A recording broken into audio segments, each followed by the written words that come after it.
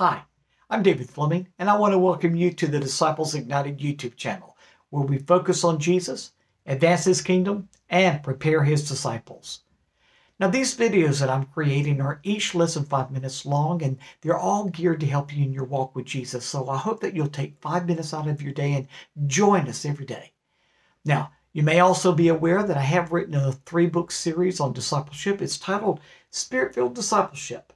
Each book is full of biblical content to help you understand what discipleship is all about. And it's going to help you become a stronger disciple of Jesus. You can use it as an individual or you can use it in a group setting. It's a great resource for discipleship. So check it out on Amazon. Now, let's get on to our study on the life and ministry of David. For the past few videos, we've been looking at the last words of David that are found in 2 Samuel chapter 23, verses 1 through 7. Now, yesterday, we looked at the revelation that David had concerning the Lord. It was awesome qualities that he just proclaimed for all of us to enjoy.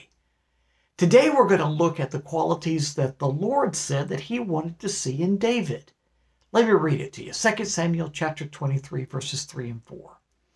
The God of Israel spoke. The God of Israel said to me, when one rules over people in righteousness, when he rules in the fear of God, he is like the light of morning at sunshine on a cloudless morning, like the brightness after rain that brings forth the grass of the earth. So what are these 3 qualities that we find that the Lord was using David to speak forth that he really wanted to see in David? Well, number 1, it was righteousness. God desired for David not only to have a heart after God, which David did, but to allow that to drive him, to compel him to be righteous himself. Now we see, as we have studied in the life and ministry of David, that David had some issues, as we all do. But as David sought after the Lord more and more, he became transformed into the image of the Lord himself. The Lord also mentioned that he desired for David to have the fear of God. Listen to this. He said, when one rules over people in righteousness, when he rules in the fear of God. Now, what is the fear of God? That means that you know that God is not to be trifled with. He doesn't play games. Oh no, if you've walked with Jesus for any time at all, you know that Jesus is into transforming our lives. And he also, as we walk with him, if we choose to do wrong, even after we have been convicted not to do something, he will allow us to suffer the consequences of our own actions. That should produce within us a healthy fear of God. Like David, after David fell into adultery and he even murdered Uriah the Hittite, the Lord allowed David to suffer the consequences of his sin. And thereafter, it put in David a healthy fear of God. And then there is the light.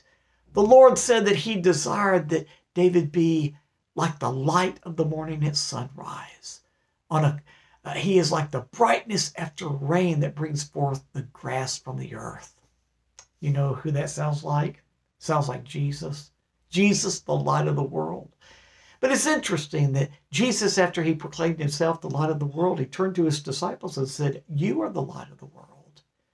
And that's what the Lord wanted to see in David. And that, my friend, is what Jesus wants to see in every one of his disciples.